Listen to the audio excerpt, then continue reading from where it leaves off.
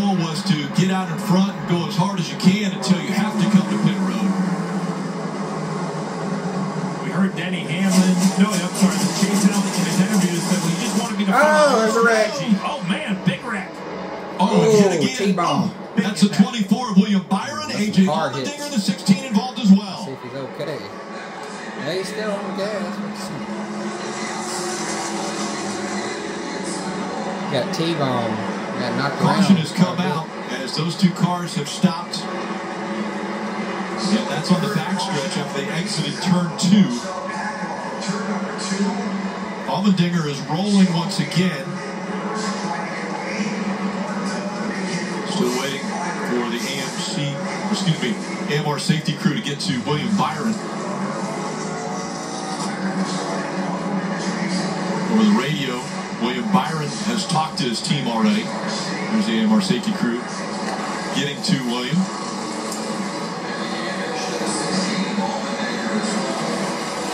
We talk a lot about, the fame of this racetrack and the historic nature because it is front and center.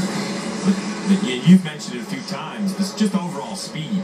We've seen over 200 miles an hour. A football field a second at the end of these long straightaways. And it's not very wide. I mean, you look, there's a little bit of grass for that soft wall, so you can get more than one hit, right? You can get the outside and inside wall. These restarts, we've seen how important track position is.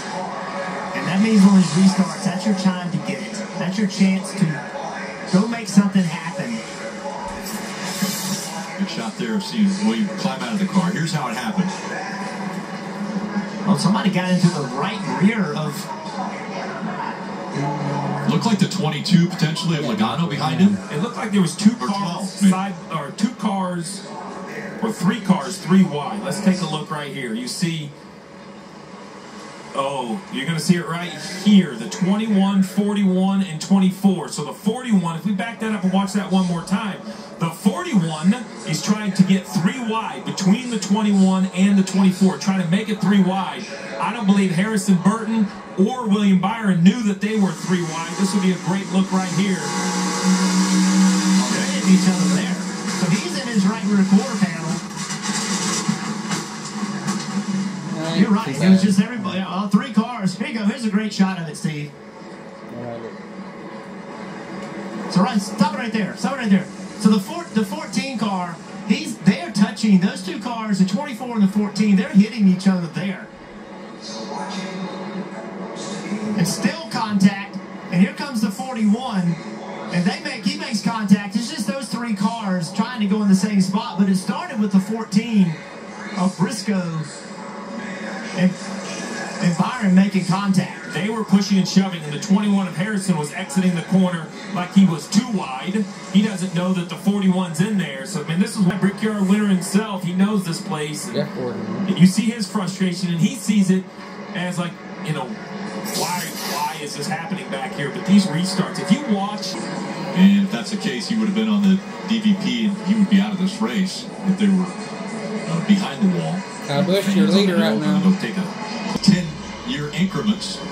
Jeff Gordon won in 94. This was the reason for the caution. Big hit for the 24 of William Byron. The 16 caught up in it, as well as the 21. All 3 of those cars are off the track and out of the race. This clears the 9. Bud Walsh, Chase Elliott going for the lead. Logano trying to get on the outside. Logano back there. Going for 3rd. Look at Denny Hamlin. Take it away from him. Denny Hamlin on the outside. He is definitely the fastest car on this lap after the restart, as he is up to 3rd. And Denny called those 2 guys side by side, and that just absolutely destroyed their speed. He took advantage of it. Now the 7 out of the lane. Yeah, Corey LaJoy totally missed the turn. Yeah, he's got to get his speed recovered here. He's under attack. Chris Rebel now trying to get alongside.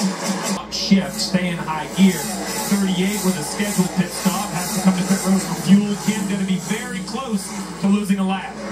Yeah, absolutely. They told him as long as he could keep pace, they were going to keep him out. He could go longer on fuel than Kyle Busch had, so they were on a slightly different strategy, even though they stopped last on lap 38. Todd just saying it's just a little bit tight. It's going to be 4 fresh Goodyear tires there. Wait a little bit on that fuel right there. So now we we see the 38 leave. Remember, he's on that strategy of how many pit stops.